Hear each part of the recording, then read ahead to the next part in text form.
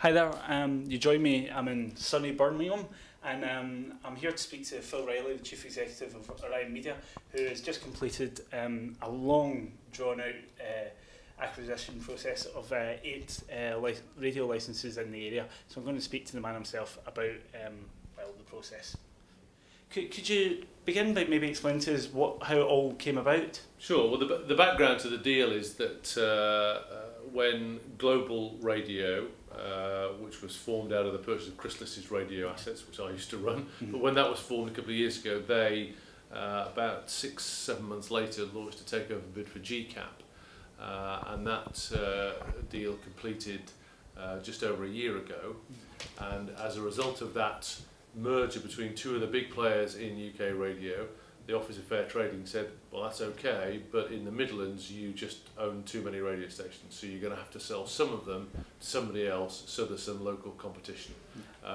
So after negotiating with the OFT, Global put up a package of radio stations for sale, which included 5 FMs here in the Midlands and actually 3 AMs that are also in the Midlands. So it was a combination of the heritage stations in the West Midlands, Beacon in Wolverhampton, BRMB here in Birmingham, Mercia in Coventry and Wyvern, 3 AMs to cover Wolverhampton, Birmingham and Coventry, and then Heart 106 in the East Midlands. So that was the package, the bundle of stations that Global put up for sale, and that sale process kicked off sort of August, September last year. And I'd been thinking about the opportunity since about May, June, because it was obvious that something like this was going to happen. So personally, I've been working on this deal for well over a year by the time we actually completed at the end of last month.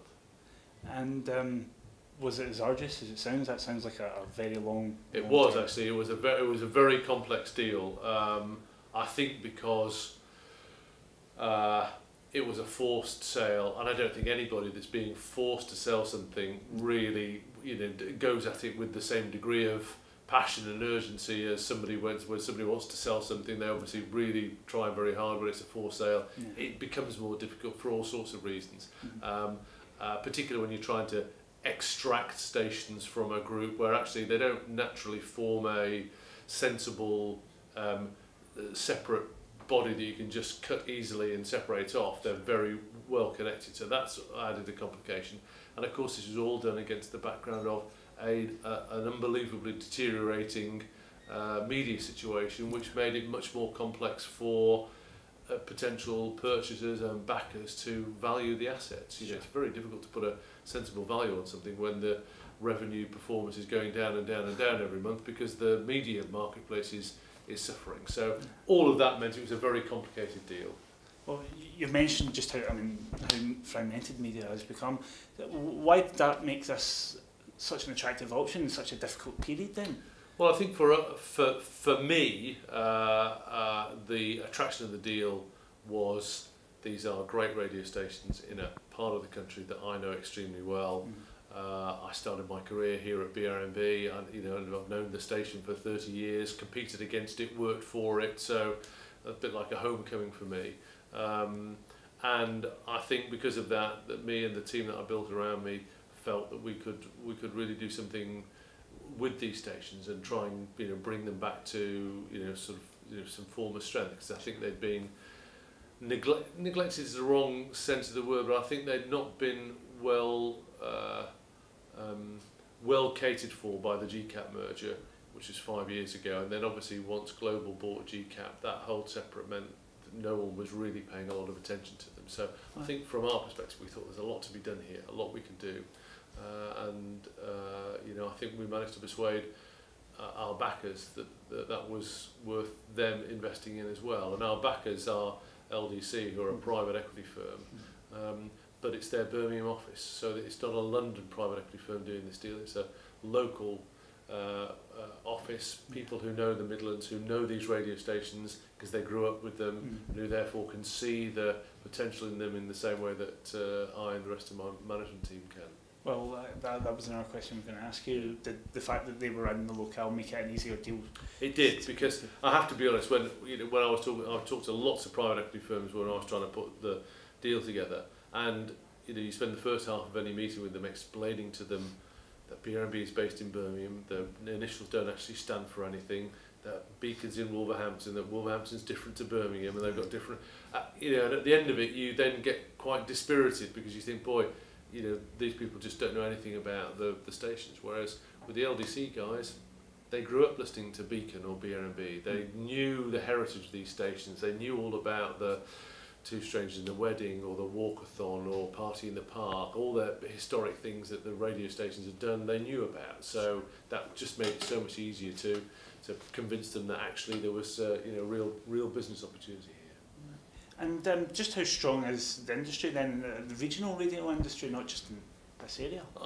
Well, I think overall in the industry, you know, radio is pretty strong. In this region, it's a very competitive region. I would say the most competitive, alongside Manchester. I think the West Midlands is the most competitive region outside of London, and in fact I'd argue it's probably more competitive than Manchester, because in places like Manchester and probably central Scotland, you've got a complex network of local stations and regional stations. You've got the same thing here. With local stations and regional, but the regional stations, because it's a much more cohesive region, the West Midlands, because you know, literally you can drive from Birmingham to Wolverhampton and not see much of a green field. You know, it's a single conurbation.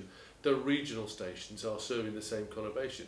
Now in Manchester, the regional stations like Real Radio, for example, or Smooth, are serving Manchester and Liverpool and Lancashire, very distinct patches, so they've got a different feel, they're talking about different things some of the time, whereas here the West Midlands is one unit, so it makes the competition between the big local station like BRB and the big regional station like Heart that much more intensive, so it's a much tougher market to operate in, better for listeners, tougher for the operators.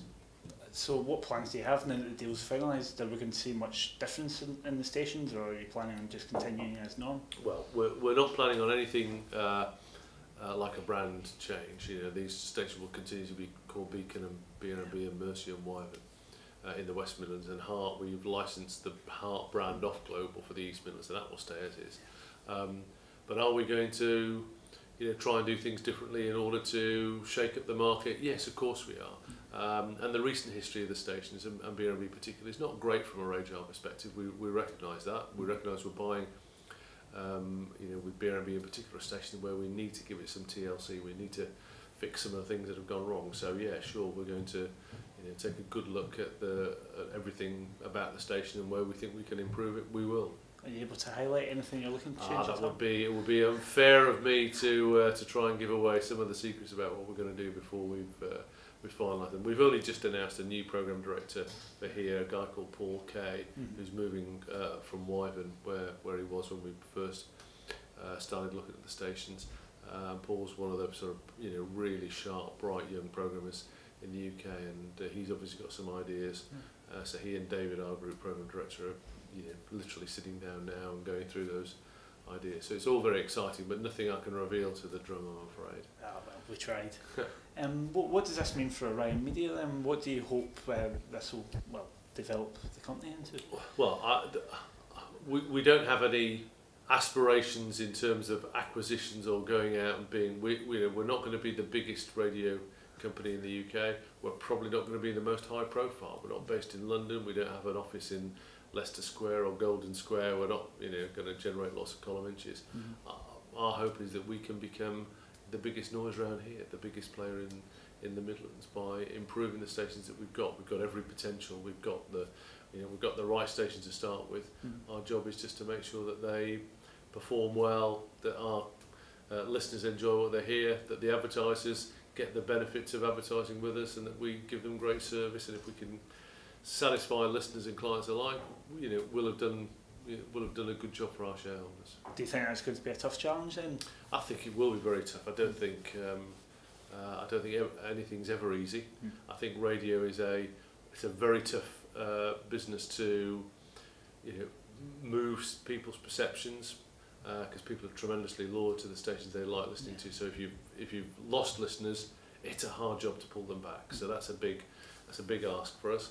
And I think as well for clients, you know, if you find a station that works for you, that's where you're going to spend your money. So again, we've got a big job to pull clients across from other stations and other media, but we'll get there. We'll do it, definitely.